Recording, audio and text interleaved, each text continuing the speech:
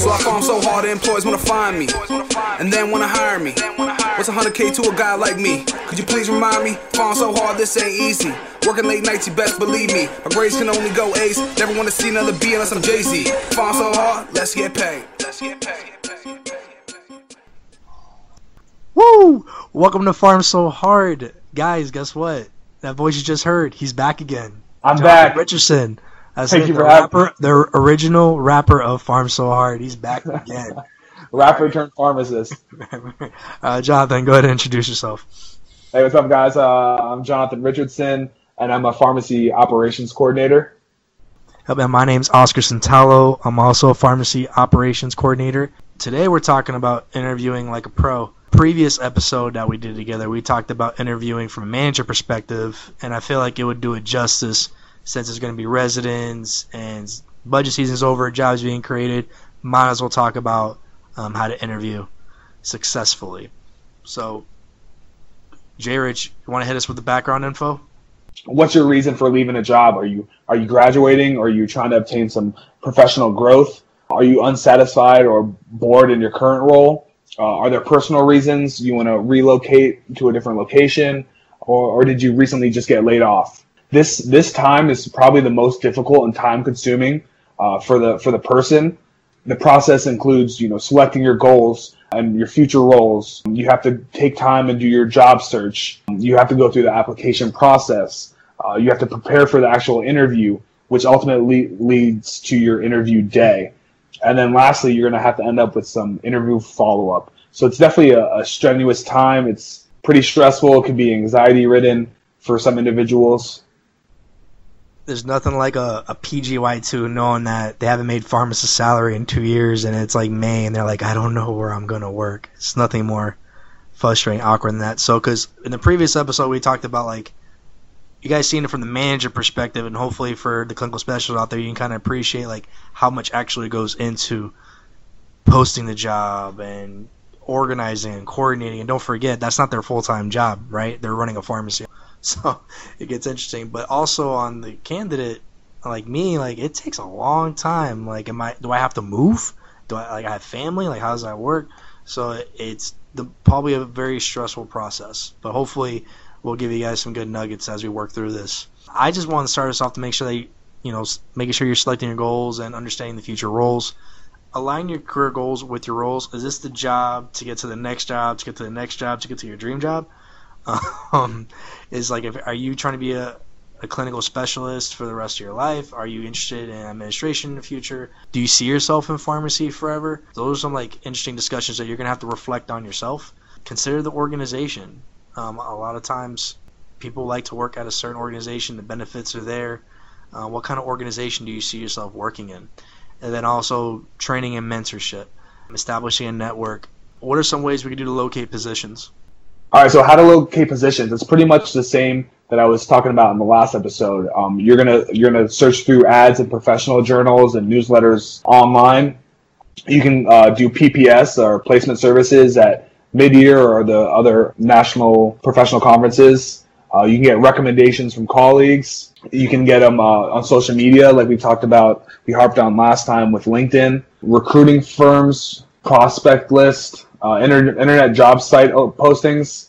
I know that's pretty much how people start their search, is just seeing what's available on the market, through Indeed or Glassdoor. You can attend job fairs or other sponsored events by professional organizations in the state level and regional level. Guys, I'm telling you, we're at the day and age where you gotta start marketing yourself. Like, I'm telling my interns at the hospital, it's like, get on LinkedIn, Facebook, whatever. Well, also on the flip side, we're talking about LinkedIn. Like, make sure that your Facebook or your other avenues of social media, it's professional. They will go and look.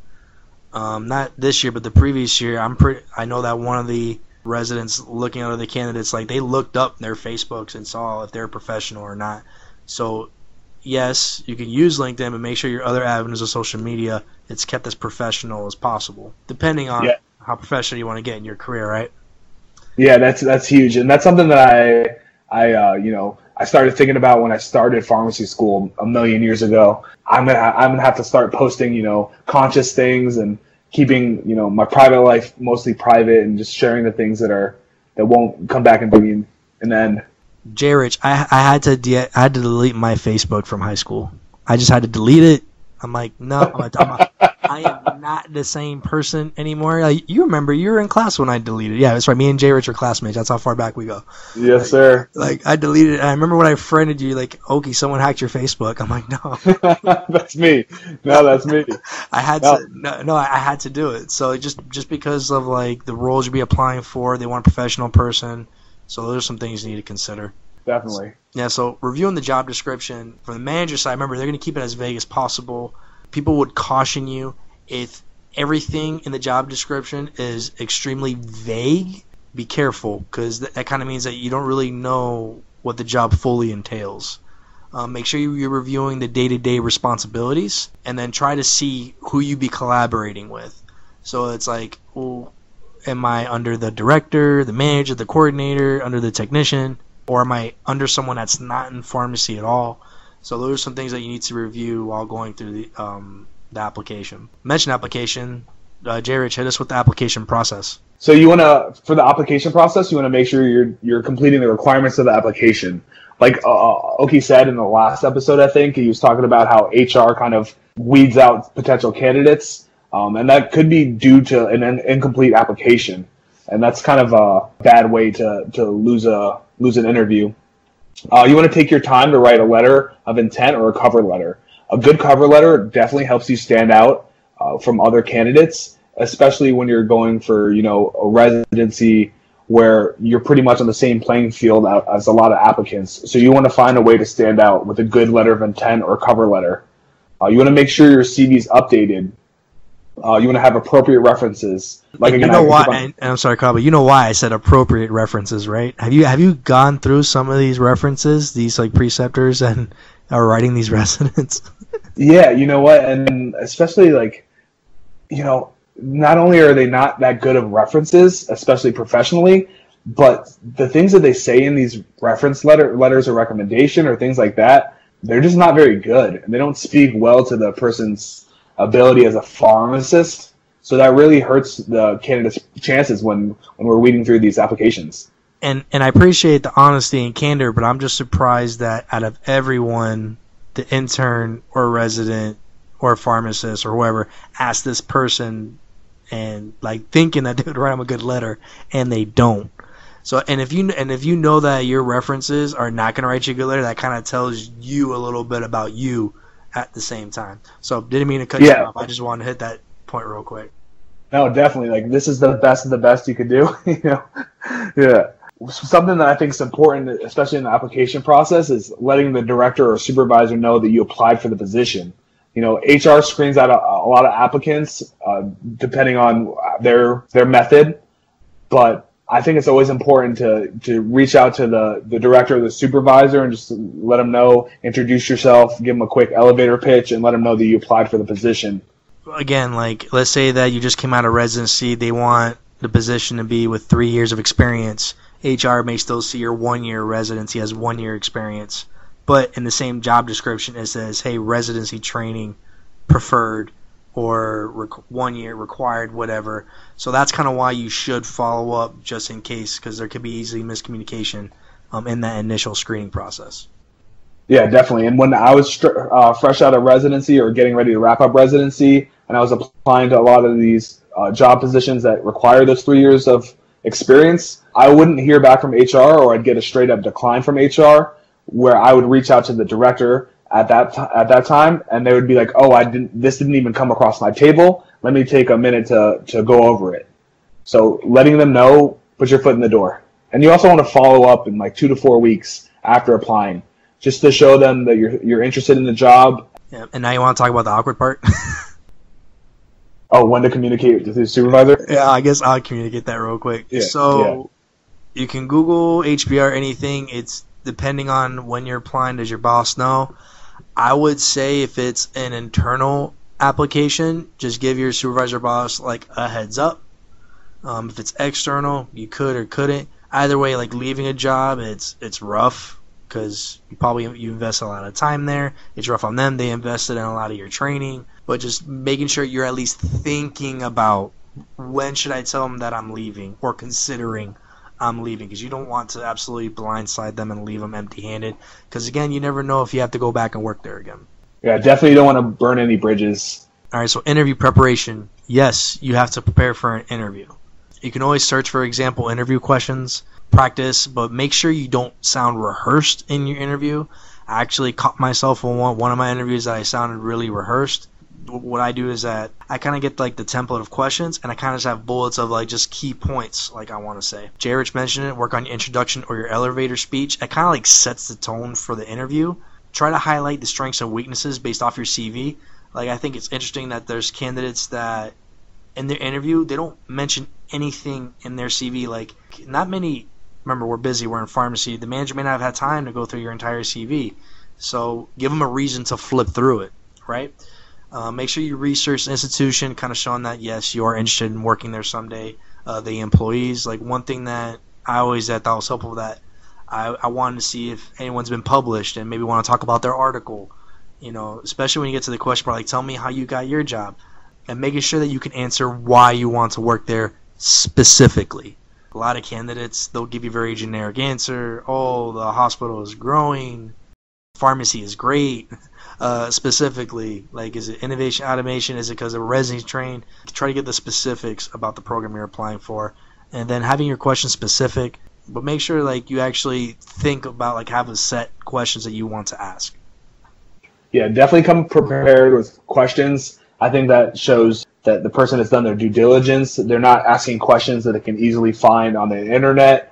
All right, so preparation for interview day. So not only do you have to prep for interview, you got to prep for the day, because I'll tell you, if you're doing those day or 2 day interviews, like especially the ones with like the dinner the night before and then you interview day, and then those days are so long because you're just like in the zone the entire time. Go ahead, Jay Rich. How do I prepare for an interview day? Yeah, you want to prepare for an interview day for sure. You want to review the agenda and see what your days kind of look like. How it's important for me. Man, I have like the smallest bladder of all time. I don't know if that's too much information, but but if I know the agenda, you would get me. Yes, I put that there for me too. I'm like meals. I'm like, I am not gonna eat anything in a soup because I need a bib to eat anything in public. So I'm just gonna have a big breakfast and just rely on that. Yes, you review the agenda, then you incorporate how you're going to manage your meal, bathroom breaks, things like that. And I'm the clumsiest person. If I don't spill something on my clothes at least once a day, then that never happens. You want to make sure your suit's prepared. There's nothing more stressful than rummaging through your closet or doing last minute ironing the morning of your interview. I forgot my pants at mid-year. I didn't pack my pants. My wife had to overnight me pants. For PPS. I'm not joking, so I didn't get the pants overnight. Oh, man. I went there days earlier, but man. Yeah, definitely be prepared. You want to incorporate travel time. You want to allow for, traffic. You want to allow for, parking, for walking to where you need to be. Definitely I always try to be like an hour early, just so if I'm there, I'm there, right? I could spend that hour preparing for it, getting comfortable, easing into it. And you definitely want to take some time in the beginning to review your notes, just so you're ready. Yep, and then making sure you don't sound rehearsed, right? So, all right. So the interview day. So you prepped, and I think the reason why you want to prepare is because you'll be confident. Like, all right, I got this. So you want to project confidence, good body posture. Try to notice your nervous tics. So you ever get presentations is your voice cracking because you're nervous? Are you tapping your foot during an interview? Are you messing around with your binder or folder? Are you crumbling something? What are you doing? What do you do with your hands during an interview? Right? I'm notorious for clicking my pen when I'm nervous. So I click, click, click, click, click. Right? So I have to keep my hands folded in front of me on the desk. If I don't do that, then I'm going to be distracting the heck out of everyone in the room. This episode's fun. Yeah, I'm flipping my pen, and I caught myself 3 times. I'm like, I gotta stop. It's funny. Make sure you're being energetic and flexible. Being energetic. So think about if we talk about, I'm interviewing you. pharmacy is tough on Sundays. I need someone that's going to bring energy to the team. So like be excited that you're there and interviewing. And be flexible. And again, with the agendas change, meetings get popped in. Like you'll see that on some of the agendas, the director's there, but then the director gets pulled in with the C-suite. Like you never know. So make sure you're flexible and understanding. Take notes, especially if you're interviewing in more than one place, and be yourself. So yeah, we're preparing, and we should have said this earlier, Jonathan. Like when we're preparing, like make sure you're preparing like things that you want them to know about you, not the person that they think they want to know. Because we talked about fit.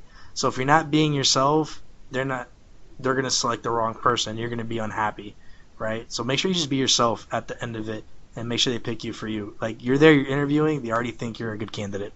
And make sure that you understand the questions repeated if needed, and take your time with responses. Like people think that because you're nervous, right? You feel like 1 second feels like 1 hour because you're nervous. So when they ask you a question, there can be a pause. A pause is fine. Take the time to process. Like when I first started interviewing, like I used to like write down some portions of the question that kind of helped me like slow down a little bit. There's some other techniques you guys could always look up, but just make sure you understand the question, because you don't want to answer the question wrong, because like J. Rich said in the last episode, there's a rubric and you can lose some points because you didn't answer the question. I think it's like, this is my point of view, but it's highly underrated, people who take time to respond. Because when you ask them a question and they take their time, they're taking a second, and they're gathering their thoughts, that's them putting time into their answer. They want to make sure they're responding to the question appropriately and fully. And it really, for me, I love that trait. All right, phone and video interviews. J. Rich, want to hit him with the nuggets on that? Yeah, for phone and video interviews, especially for the phone, you want to clear the room and you want to make sure you're not getting interrupted. You want to close the door, make sure there's nothing that if you're doing it at your house, make sure that people in your house know that this is happening at this time. So don't barge in, or take care of the dog or the baby if you can. Don't be eating or drinking. My biggest pet peeve is the sound of someone chewing, and that's in general. When you're on the phone and that's literally up to your ear and that's what you're hearing, that's one of the most annoying things. And make sure you're taking good notes, just like you were a face-to-face interview. For video, it's definitely important to test the connection. Make sure your webcam projects clearly and the audio is working. You want to try to connect in advance. Get on earlier just to make sure that everything's running smoothly. You want to be in a room that does not have a distracting back wall. You don't want to take their attention away from the interview. You could suit up. You could do it fully, or you could just wear the top half, depending on how brave you are. For me, I would just do a full suit just in case, they get a glimpse of you wearing your gym shorts or something like that as your bottoms. You want to smile and make eye contact with the webcam like you're there in person. The same nonverbals you use in an interview, you want to make sure you're displaying those in a video interview. And you can also post your notes to help you stay on track with the video interview. All right, how to ace specific questions. So remember, like starting with your elevator speech, your introduction kind of sets a tone. And the only reason why I feel comfortable saying this because like the MHA, so when I got my MHA degree, like every class we started with an introduction. So they got this right. So you want to obviously start with your name, your current role, what you do in that role, briefly. There's people that will give you the full life story in that role. Just briefly what you do and what you kind of oversee a little bit. The school you graduated from, hopefully they went to that school. Boom, you already connected with them, right? And why you pursue this field and why you excited this position. So kind of just trying to tie back in, like this is about me and this is why this is why you should hire me, that kind of thing. There are a couple million other questions that we can answer, but I just want to highlight weaknesses. Always try to pick characteristics that you can flip into strengths. Some examples are, I'm a perfectionist. I'm very critical of myself. And you can flip those just because you could say at the end of it, I just want to make sure that I'm doing the best I can, I'm delivering a great quality product, advancing patient care, whatever the case may be. Or simply say something you would like to improve on. Like if you didn't have a whole lot of experience on that, you can say that because that comes with the job. The job, you're going to be trained either way. So some examples that could be like writing or public speaking. But make sure that if you're saying something, just be able how are you going to continue to work on that weakness? Yeah, and I think explaining how you're working on it is important. I think when you're answering any question, whether it's strengths or weaknesses, you're giving specific examples for that. So if they're asking for your strengths and you'd be like, I'm good at time management, right? How are you good at time management? What are some examples of things that you do that make that your strength? I think giving some meat to the bones of the question definitely helps improve your interview.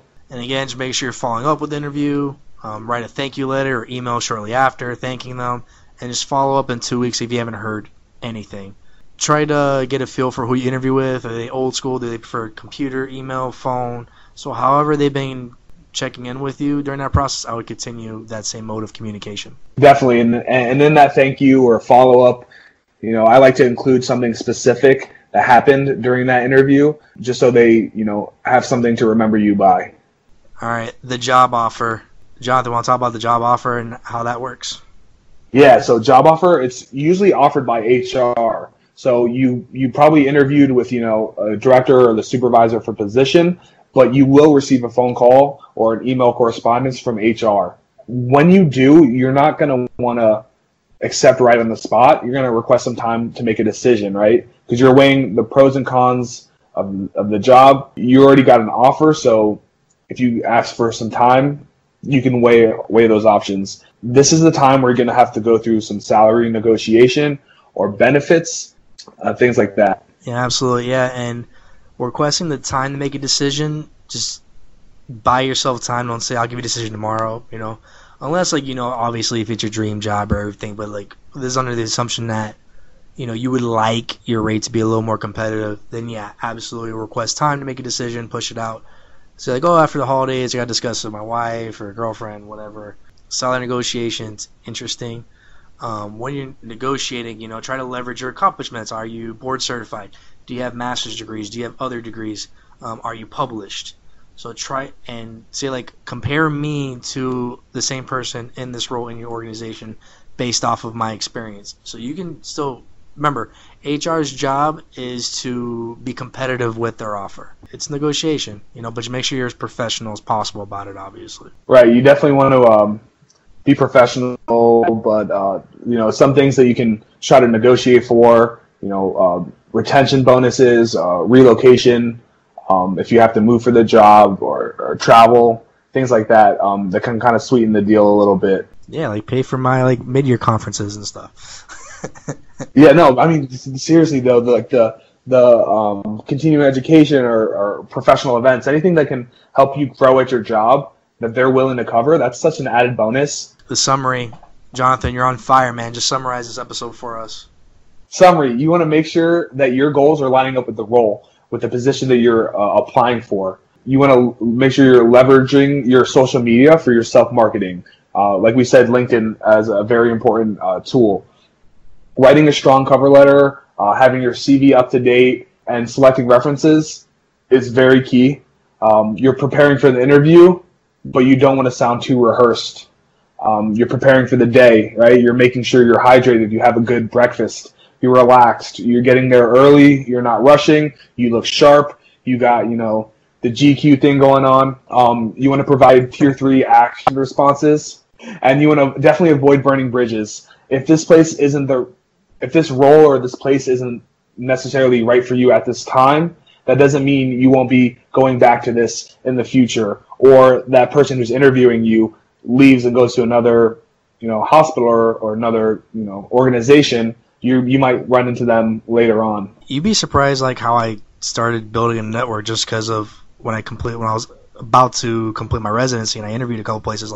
I was already starting to build a network. So just try to be as respectful as possible and let them get to know you a little bit. So yeah, great summary, J. Rich. So guys, that concludes this episode, interviewing like a pro.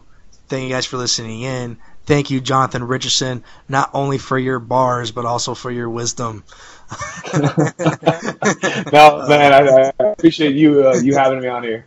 All right, cool. Go ahead and introduce yourself on the way out, sir. But again, I'm Jonathan Richardson. Thank you for having me. Awesome. Yeah, and I'm Oscar Santalo. You can follow me on Twitter at farmsohard_OS. And you can also friend me and Jonathan on LinkedIn. So we're active in there. All right. Take it easy, guys. Yep. Keep farming hard. Bye.